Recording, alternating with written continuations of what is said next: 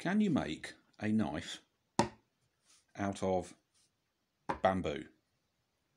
Why would you?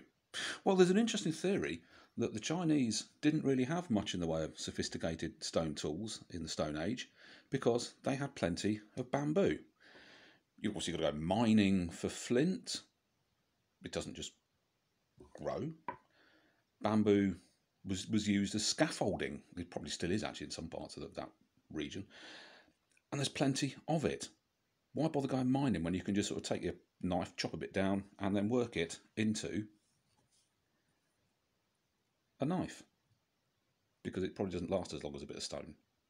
But there's more of it. There's much more bamboo than there is stone. So I thought I'd have a go. And it's actually not very difficult. You find a piece of bamboo, split it, keep cutting it down. It's not massively sharp, particularly strong, but obviously you can have hundreds and hundreds and hundreds of these for the effort that will go into making a stone knife. Flint knapping isn't very easy, as I found out trying to make a hand axe. That's, I think, about as close as it's going to get. Trees are safe. So, with our bamboo knife, what can we cut? Does it cut, even? Let's see. Chili. And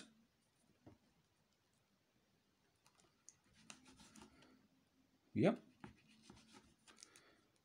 And of course, it's got two blades. It does cut, but I have to say, stone knife does a much, much better job.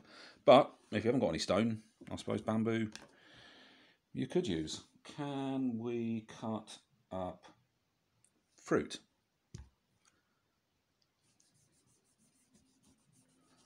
Actually, rather surprisingly well. Bye-bye kiwi. And what about a bit of meat? Bit of beef, excuse me. I really, really can't stand handling raw meat. So let's give this bit of beef a slice.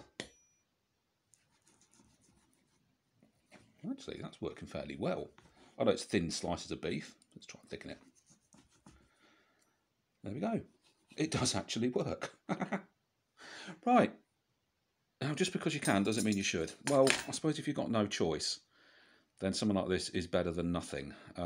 You're not going to be skinning a woolly mammoth with it, I don't think. But they are very, very easy to make,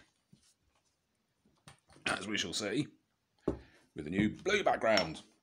What you need is essentially a piece of bamboo and something to cut it with. So perhaps we've got our stone knife here. Let's see if we can cut this.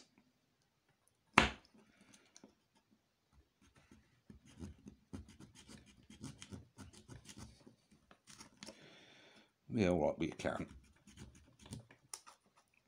I suspect one of the reasons behind this theory is that people use metal knives. It's a lot easier to chop up a bit of bamboo with a metal knife, which does obviously beg the question, why do people think it's easy to do with a stone knife? Oops, it's not. It takes ages to do it with a stone knife, and it's actually fairly tough doing it with a metal knife. So, 2 bits of bamboo. That in itself actually is fairly sharp-ish. Obviously, the thinner you get it, the better it is.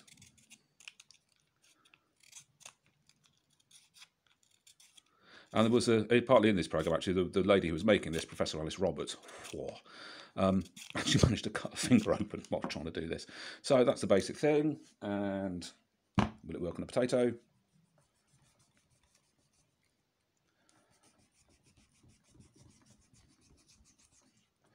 Not really, that's sort of slicing it. So if you want crisps,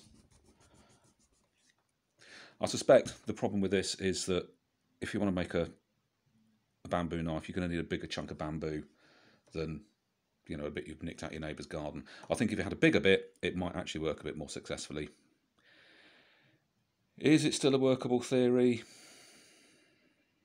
It's interesting that in the documentary they sort of showed it being made and then went on to make arrowheads instead, which were actually a lot more effective. So theory, don't know. It's been an interesting 5 minutes though. I hope you agree.